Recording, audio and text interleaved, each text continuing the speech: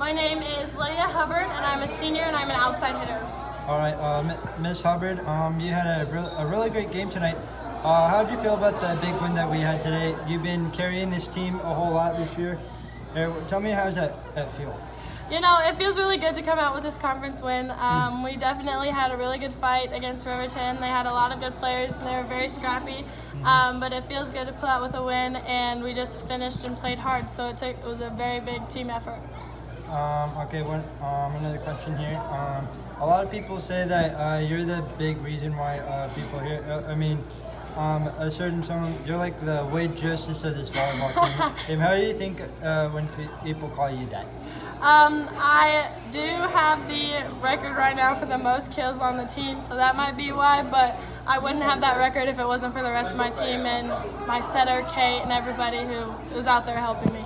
So when your senior year is over, what do you plan on doing when your high school days of volleyball are up?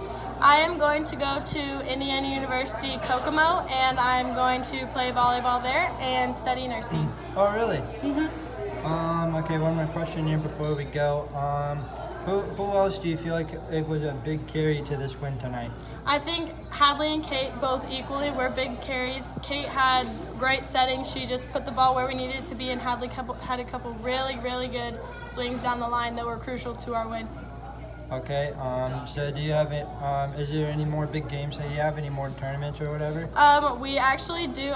The rest of our games are going to be huge. Next week we play Plains and St. T, and then the week after that we play Athens and Mount Zion. So those are 4 really big games, and in between those we have the Bloomington tournament, so that'll be really huge too. I think the Mount Zion game would be the bigger one because Mount Zion's always been really good. Yes, and it's our senior night too, so everybody come out.